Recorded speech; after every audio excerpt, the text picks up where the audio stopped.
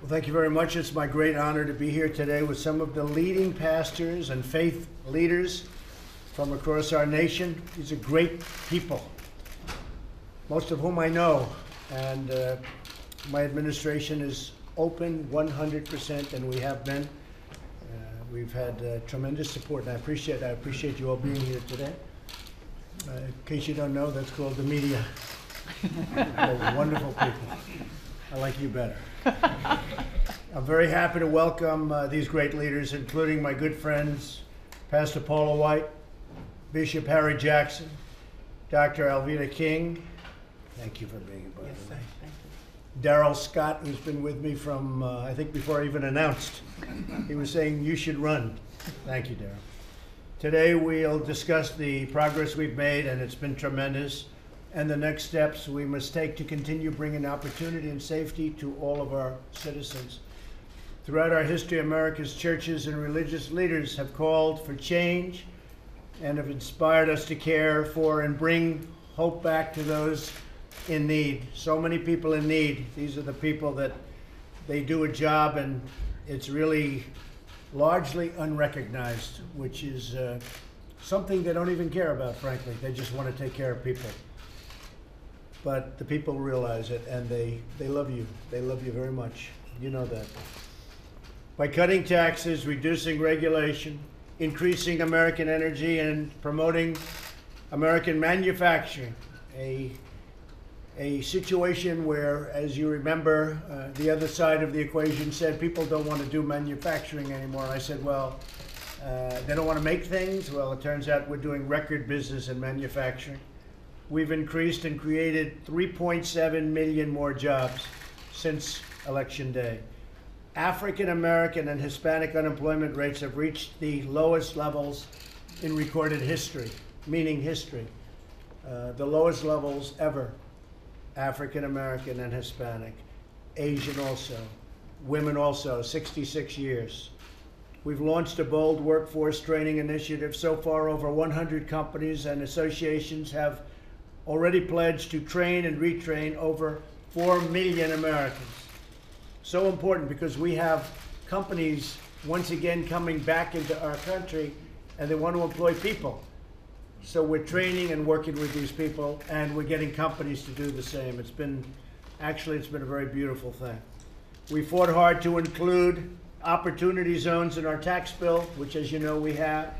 This tax incentive will bring badly needed investment into distressed communities, communities with high unemployment, communities where it's really tough to get a job. And already we're seeing what's happening. We're seeing the benefits. Our focus on opportunity for every citizen includes helping former prisoners. These citizens re-entering society have had a tough time.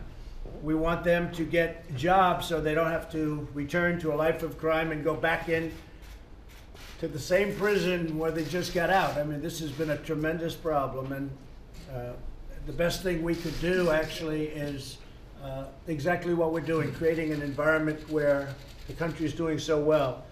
And prisoners have never, ever, even close, done better than they've done now when they get out, because they're getting jobs. And the reason it's hard to get people because we're pretty well filled up. So for the first time, probably, I think I could say ever, they're getting a break. And I have to tell you, the people that are hiring prisoners, and you've heard me say it, they're loving them. And I don't mean in every case, but in a big percentage of cases, they're loving them. And these are people that are doing really an incredible job. But a lot of people didn't want to do it. They didn't want to hire prisoners. They're doing it. I have one man, a friend of mine, he's now up to number 10. And I don't say he loved all 10, but he likes 7 of them a lot. In fact, he said 6 of them are better than anybody else he has. I don't think that's a bad percentage, right? And he's a fan, and a lot of people are becoming fans. We passed the First Step Act through the House, and we're working with the Senate to pass that into law, and I think we'll be able to do it. When we say hire American, we mean all Americans, every American, everybody. We cannot have opportunity without safety. We're working every day with local and federal law enforcement to reduce violent crime all over the country. I mean, you look all over the world, you think but all over our country, and the numbers are going down. Every American child should be able to grow up in a safe community, surrounded by a loving family with access to a great education that leads to a lifelong career and success and all of the things that go with great success. We also underscore the crucial importance of faith in fostering strong families and communities. And I just want to again thank you all for being here, and you're very special people. I don't even know if you know that, but you're very special people. You're admired by everybody in this country. Even if they're not believers, most of them admire what you're doing. But maybe we'll make them believers, right? They're going to work. And I'd like to ask John Gray, if we might, if you could just start off with a prayer. Yes. Great. Thank you, John. God, we thank you for an opportunity to speak about the hearts of those who sometimes cannot fight for themselves. Thank you for this moment to be able to share our hearts with the president and his administration. Dr. King said, we cannot influence a table that we are not seated at. And so we pray that this conversation will be fruitful and productive and honoring of the best traditions of this nation. We further pray that you will continue to give wisdom and insight to our president and his leadership team to be what our nation needs to build this country from the inside out, that we will continue to be a beacon of hope and light around this world. Bless his family, bless his health, and everything that he puts his hands to do. Yes. This is our prayer, and bless our time together. Jesus, in your name I pray. Amen. Amen. Amen. Thank you, Jim. I think he's done that before. I appreciate it. Thank you. Maybe we could go around the room and we'll start, well, my friend, from the beginning. Yes, sir. Thank you. Yes, Maybe sir. just say a couple of words. If you... I'm so blessed and honored to be here and to be able to pray right here in the White House. And the most recent thing I've noticed that you've done so many things that were great. Everybody expects me to talk about the life and the babies, and I could do that. But you opening up the steel mills. And I lived across the street past us in front of a steel mill in Birmingham. Now that's when they were bombing us and everything. But the people were at work. So they could go to church, they could give tithes, they had pretty dresses to wear on Sunday, and they weren't hungry. So you said you were going to reopen those steel mills. They're opening. I'll leave it at that. I won't take too much time. The dumping is stopping. You know the dumping. I saw it. Yeah. The dumping is stopping, and the steel mills are opening. Yes. United States Steel just announced another 2 plants. They're up to 8. Nucor just yesterday opening a big one, a brand new one, $250 million in Florida. The steel mills are coming back. Okay, we need steel in our country. We do. We need it for defense. We need it for a lot of reasons. We can't let that happen. They were ready to be gone. It was ready to be extinct. We had to get our steel from other countries. We can't do that. So thank you for mentioning really, that. Thank you. I saw that. Yeah, they're really open. It's an incredible story. Nice. All right. John Ponder, Las Vegas, Nevada. First of all, Mr. President, I'd like to thank you for recognizing me on the National Day of Prayer for the transformative power of Jesus that had worked in my life. Since that day, I echo your sentiments that the work that's being done in the reentry community as a result of prison reform, there are a lot of employers out there right now that are willing to hire people who are coming home from the prison system. One of the things that we've learned was that employers are not willing to hire people. They're not willing to hire projects. And because of these different initiatives, when we're able to help them to be tremendous assets to the employers and not liabilities, then they're hiring them all day long. So we just thank you for the direction that the country is going in, specifically as our partnerships with law enforcement are beginning to grow. Our Las Vegas Metropolitan Police Department has given us over 60 men and women from the police department that are serving as mentors and trainers for people coming home from the prison system. And I think that is a direct result of the direction that our country is going in. So I thank you and your administration for the hard work. Well, thank you very much. And you know, it's something that should have been done a long time ago, prison reform. And Paula and Jared, I want to really thank you for the job you've done. It's really incredible. But a lot of people are saying, you mean it's the Trump administration that's doing this? You understand. You don't believe it. But we're really making a tremendous amount of progress, and it's a beautiful thing to watch. Thank you, Jim. Mr. President, Reverend DeJesus from the city of Chicago, from the community of Humboldt Park, New Life Covenant Church. First of all, let me just say thank you for your boldness. Thank you for taking a stand for those that are disenfranchised. And I want to say that in the city of Chicago, there are so many pockets that's not talked about revitalization. And I know this is something in your heart of rebuilding communities. And I look forward to partnering with you and your administration to revitalize the city of Chicago. Thank you very much. Thank you, Mr. President. Thank you. Yes, sir. Mr. President, my name is Van Moody from the Worship Center in Birmingham, Alabama. And I just want to continue to underscore what's already been said. Thank you for your heart for all people, but particularly your leadership on the issue of prison reform and workforce development. Those are two of the biggest issues facing Alabama. A lot of the individuals that we spend a lot of time ministering to are really hard hit in those areas. Corporations, that's the biggest issue right now in Alabama. So thank you for your leadership on this issue. Thank you for being compassionate and caring about all people. Great state, too. Great people. Thank you. Mr. President, Kyle Searcy, Montgomery, Alabama also. I want to echo all that's been said. We're very grateful for your heart toward criminal justice reform, your heart toward the urban communities. It's very, very amazing. Montgomery, Alabama is a city that's known for unity and bringing people together, and so many things have come out of that city, and it's just very encouraging that you have a heart to begin to bring people together, work across the aisle, and get things done. Many people on our team pray for you every single day. That's really Thank you, nice. Mr. President. I appreciate it both. Thank you very much. Mr. President, Philip Godot from Sacramento, California, and don't give up on California.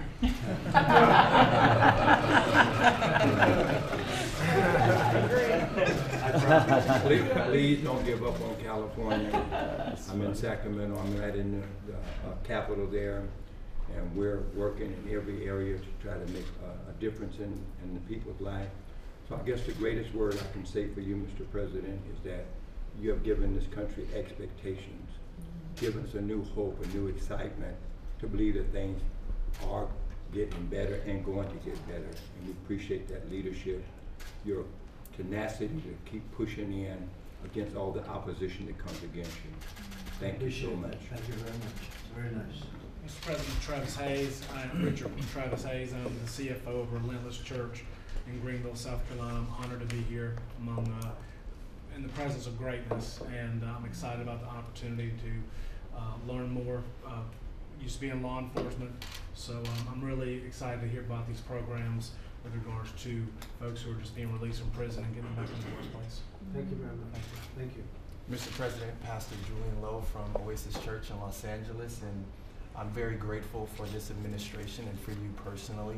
I didn't grow up in the church, and I was taught growing up that faith and government were completely separated and completely different. So you offering this roundtable and giving pastors and faith leaders a voice throughout the country. I heard about the meeting you had yesterday as well with other faith leaders, and so it's very encouraging, inspiring, and gives me hope to take back to the people of Los Angeles. Honored to be here, and thank you very much. My honor. Mr. President, Benny Perez from Las Vegas, Nevada. I'm so honored to be here with all these incredible men and women. Thank you so much as being a Hispanic leader to see what is happening in the Hispanic community. It is the largest, as you know, ethnic community in America, and to have the lowest unemployment rate, and to see my family members and my community being really empowered to live a life and not just dream, but actually see the dream come reality. Thank you for all that you're doing. It's making a huge difference in Las Vegas, and for acknowledging the churches as we partner with you and the government to make a huge difference in Las Vegas and beyond. Thank you so much. Well, thank you. And, you know, the churches weren't so much acknowledged, you know, that over the last number of years, we acknowledge. Right. Thank you. These are great, great people. Thank you so much. Thank you very much. Yes, sir. Thank you. Paula? Pastor Paula White of New Destiny Christian Center, and it's an honor to serve you through our faith initiative and opportunity. Thank you for bringing the faith base back to the White House, and for all the great things you continue to do. Thank you, Paula. Thank you for everything.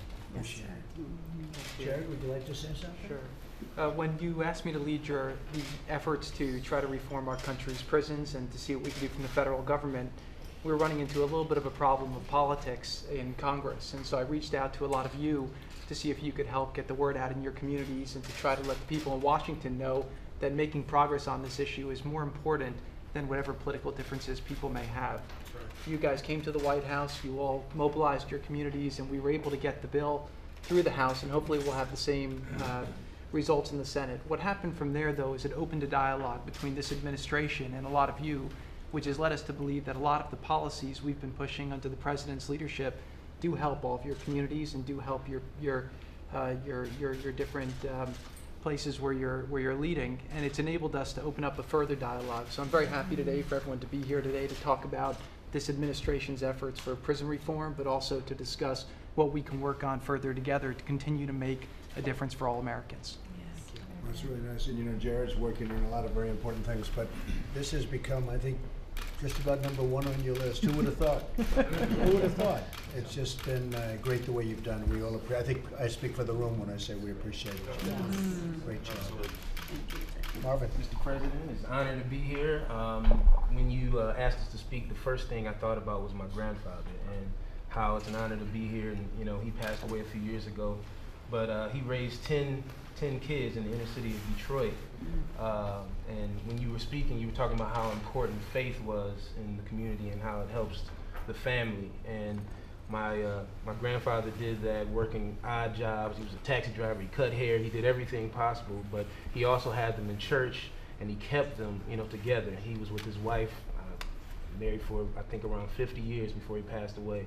But our family was able to do things that a lot of families, you know, aren't able to do without the assistance of faith and having church and having families together. And so to hear you talking about, you know, keeping that in the community, I think is super important. And I'm just happy for this opportunity, and just God bless you and everything you're doing, and thank you, Pastor Paul, as well. Thank you, Marvin. Great family. Great family. Mr. President, it's been an honor to serve you in this administration. Today is a watershed moment. It's an opportunity to learn about a community that's felt left behind for years, and the things that you're doing under your leadership could drastically change situations and speak for people who can't speak for themselves. Each one of these leaders speak for forgotten people around this country who have dealt with pain regardless of who was president, and this opportunity for you to show your leadership to move things in a different direction. So it's been an honor to serve, and look forward to continue to work with you. Thank you. That's very nice. I appreciate it.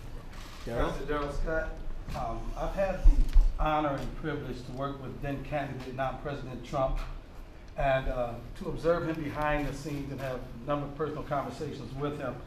And people ask me, why do I defend him so vociferously? And I say it's easy for me to do because I know him.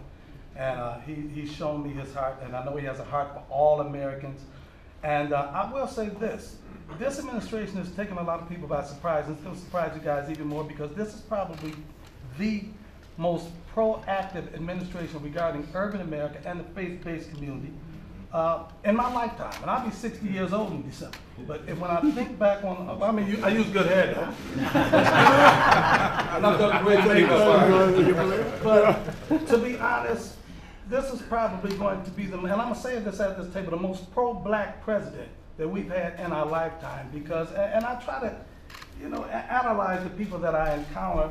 This president actually wants to prove something to our community, our faith-based community and our ethnic community. The last president didn't feel like he had to.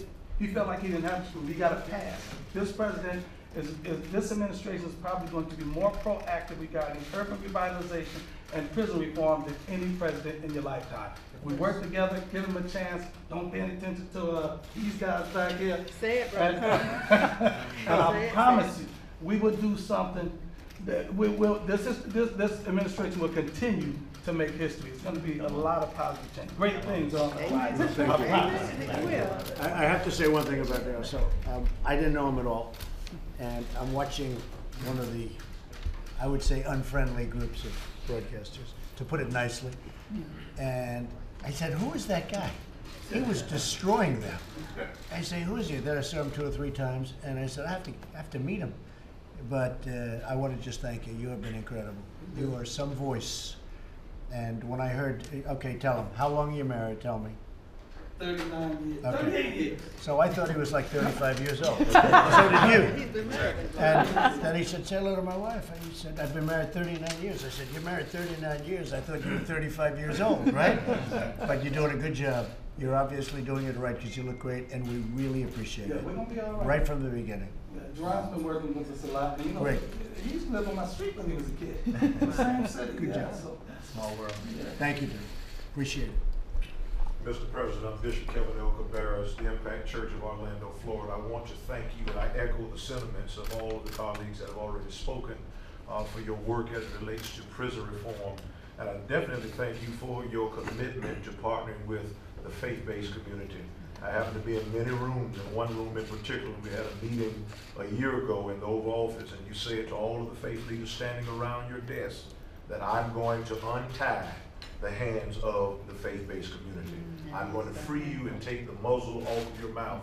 And in a year's time, I have watched you day by day do just that by freeing the faith community and partnering with us to do what we've been called to do, and that's to impact our community. So Amen. Well, one of the big things we've done is the Johnson Amendment. You know, you're free to do what you want to do now. You couldn't talk because you were afraid of a lot of bad repercussion. And we, as you know, we've taken that off. That was a bad thing. Yes, it was. That was a bad thing that Lyndon Johnson did a long time ago. You had to have a lot of power to get it done, but you now are free to say what you want, and when you want to support somebody, you support that. It doesn't have to be me. Of course, I hope it's me. But you're free. You know, you're the people that we respect, and you were really not able to say what was on your mind. And we want you to say what was on your mind and what is on your mind. So I think getting rid of that is a big, big factor. And at some point in the not too distant future, we're going to put it through Congress. In addition to just an executive order, we're going to put it through Congress. We're going to get rid of it permanently because it should not be here. Okay? We're going to work on that. Thank you. Mr. President, I'm Sharon Nesbitt, Senior Pastor of Dominion Church in Arkansas. I want to say thank you for your policies on prison reform and urban initiatives. As you know, Arkansas has one of the largest prison rates in the country, so thank you for getting us back to the table and for your faith-based initiatives to let us come to the table. Thank you very much. Great place. Great place. Thank you. Mr. President, my name is Bishop Darrell Hines from Milwaukee, Wisconsin. I pastor the Christian Faith Fellowship Church of God in Christ, and I serve on the General Board of the Church of God in Christ, where we have a 5-point faith-based initiative for inner city reform. And of course, prison is one of them. And so I appreciate, first of all, being invited to the table. It's an interesting thing because I was watching news. I watch news all the time. And I saw you on news. This was just last week. And I said, you know, I would love to go and have him hear me. I said, I don't know how that's possible. I don't know anybody, I think, who knows him. And then I get the call from, I don't want to call him Coconut, but I get him from Marvin Jr. He calls me and he says, listen, I want you to go with me to the White House. And I think the most interesting thing about this moment is that we hear several things, but to know you hear us is an encouraging moment. And I want to thank you for taking this time to invite us to the White House and then taking the time to hear us concerning our concerns in our community and in our faith, because they both need the ear of the president. So thank you. Very nice. Thank you. So you're surprised you get that call right after? Yes, right after. God moves in mysterious ways. You know who that is, right? Thank you, Mr. President. My name is Bill Owens, founder and president of the Coalition of African American Pastors. I'm honored to be here with you today. We've met several times. Thank you, Dr. Scott, for the invitation, Paula White, to be here. And we are with you 100%. I'm with Bishop Hines, I'm Church of God in Christ, and we're all in it together. And we will work together to make the difference. Thank you very much. Can I say something? Reverend Owens has been active with several different administrations in the past as well. He worked with President Reagan, am I right? Bush. President Bush. He marched with Martin Luther King too. Thank you very much. And it was my turn to go while everybody was Mr. President, I am certainly honored to be here with you. I'm Pastor Mike Freeman from Spirit of Faith Christian Center. 10 minutes from this house. You are invited any Sunday you would like to come. Sounds good. I'll leave a parking space open for you there so you won't have any opportunity to be delayed. This is a very critical time that we're in. One of the things I remember the most and recall about a statement you made when you were running, you said if you were able to win the White House, that Christians would have a friend in the White House. I was really eager to find out whether or not that word would be kept as such. To be sitting here with you today as a representative of the Christian community. It is so wonderful. I'm elated to know, first of all, you're a man of your word. Secondly, you have an ear to hear from God. With your having an ear to hear from God, this country is in great hands. My prayer for you is that your ear will always be open to the wisdom and the Spirit of God. And I'm praying for you constantly, and everything I pray for comes to pass. God bless you. That's very nice. I'll get over it. Yes, sir, that would be I will great. get over it. Thank you.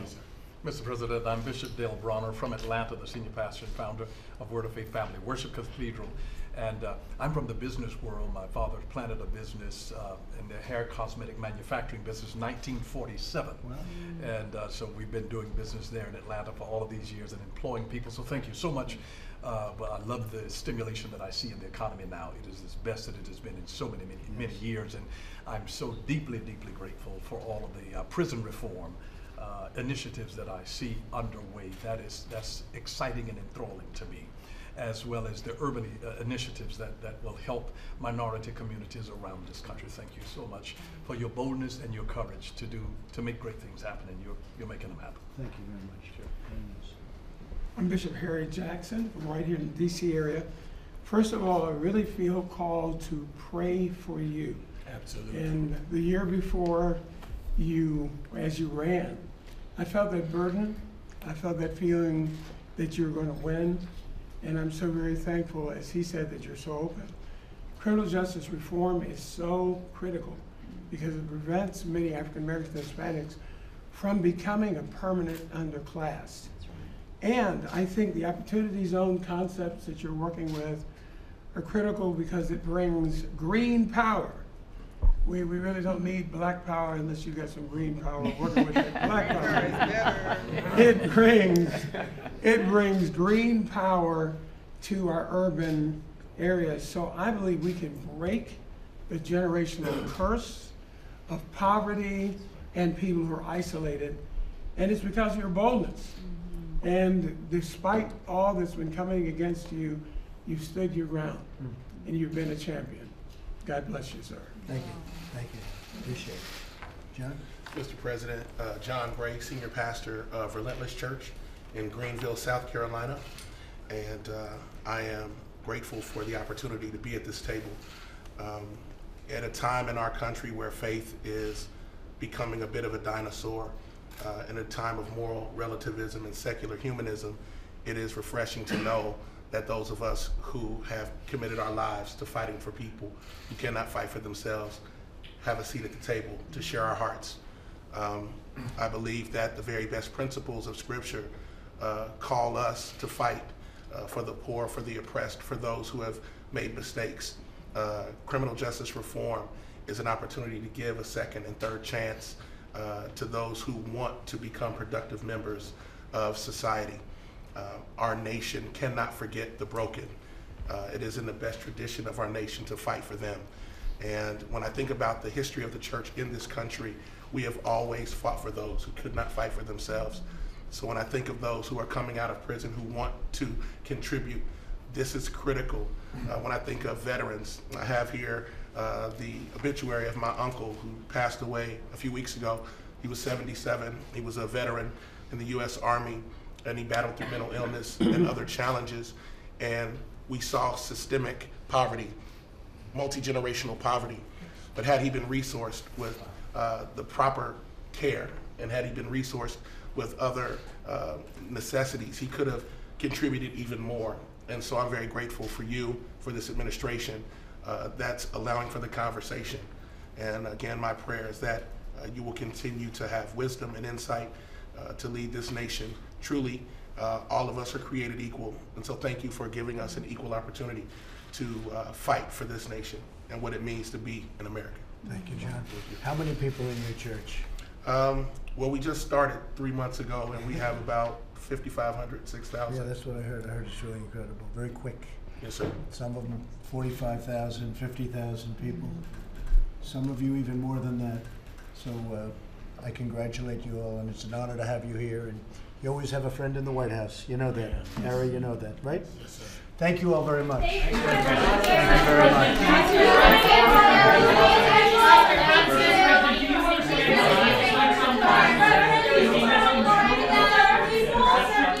Thank you very much. Thank you.